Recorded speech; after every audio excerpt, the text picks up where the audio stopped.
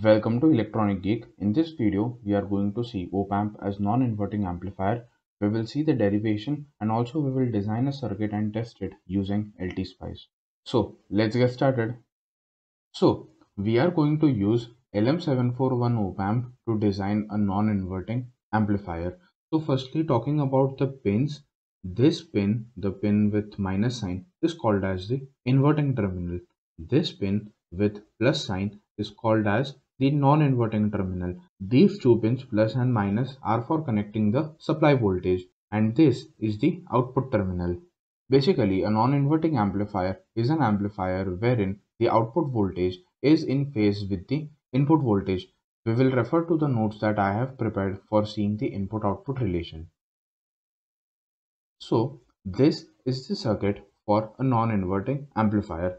So you can see that the input voltage is applied at the positive terminal, that is at the non-inverting terminal of op-amp. Over here, resistor RF and R1 are forming the feedback network, and this node F is connected to this inverting terminal, and hence this feedback is called as a negative feedback. Suppose if I would have connected this node F to this non-inverting terminal, then this would have become a positive feedback. But for amplifiers, we only use negative feedback connection. Positive feedback is used in oscillators. So now let's see the derivation part and determine the gain for this non-inverting amplifier. So over here, this node is represented by F, and the voltage at this node F can be given by the voltage divider rule. So the voltage turns out to be R1 upon R1 plus RF times V out by the concept of virtual ground, which states that the voltage at non-inverting terminal and at the inverting terminal are same when the op-amp is in negative feedback connection. So we write here that V in, that is the supplied voltage, is equal to this Vf, and if you substitute this equation over here, then what you get is V in is equal to R1 upon R1 plus RF into V out. Now V out by V in is equal to R1 plus RF upon R1, and if you split this, then it becomes 1 plus RF by R1. So the gain of op-amp when configured it in non-inverting configuration is 1 plus RF upon R1. So over here, by looking at the gain, you can see that the output voltage is in phase with the input. Now let's design a non-inverting amplifier and let's verify our results. So over here we are using the LM741 op-amp, and firstly we will be connecting the supply voltages. So take two voltage sources, one like this and like this.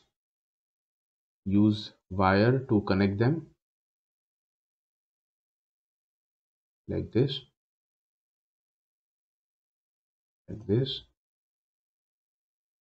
and this is the common. So now this voltage source will be of 15 volts and this will be also of 15 volts. So I will be connecting this plus 15 and minus 15 to these respective terminals with the help of net labels. So firstly I will extend wire like this and over here like this. Then I will right click over here. I will select label net. I will type plus VCC and I will place them over here. Press escape. Right click over here. Go to label net. I will name this net as VEE. I will place this and I will place this over here. Now they have been connected. If you want to see whether they are connected or not, right click, highlight net. So you can see these two are connected. Now this much part of circuit is mandatory every time you use op-amp in any configuration, although this supply voltage can be different for few cases. Now one should note that the output of op-amp will never exceed the supply voltage. Okay, so now comes the main part of designing the amplifier. So let's design an amplifier with a gain of 4, which means that our input signal will be amplified 4 times. So let's design a non-inverting amplifier for that. So if you see the formula over here, the gain Okay, V out by V in is the gain of amplifier, and when I say that the gain has to be 4 in our case, so 4 is equal to 1 plus Rf upon R1. So the ratio of Rf by R1 should be 3:1. So let's take two resistors. Okay, like this. I will rotate it. I will place one over here and one over here, and I will connect them like this. This terminal will be connected to the output, and this will be connected to ground like this. Now R2 by R1 should be 3:1. So let's take R2 as 3K and R1 as 1K. Let's take a voltage source and connect it to this non-inverting terminal. This part shall be grounded. Go to advanced, and we will be giving a sine wave as the input. So let's keep the DC offset as 0, amplitude as 1 volt peak, frequency as 1 kilohertz. So now everything is done. Let's run the simulation and check our results. So go to run. Stop time, let's keep it as 10 milliseconds. So first let's see the input signal. So this is our input signal, 1 volt peak and 2 volt peak to peak with frequency of 1 kilohertz. Let's see the output. The output should be 4 times the input signal, and it should be in phase with the input signal. So I will click over here, maximize it. See, this is the input signal, the one in green, and the one in blue is the output signal.